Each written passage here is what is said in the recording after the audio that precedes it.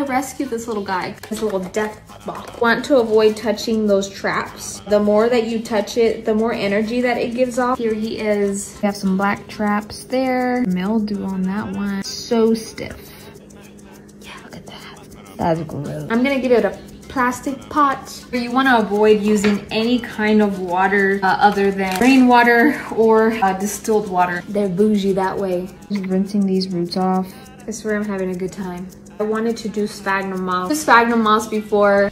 You soak it in water, you leave it in there, you squeeze the water out, you ensure that your sphagnum is moist. Are you okay?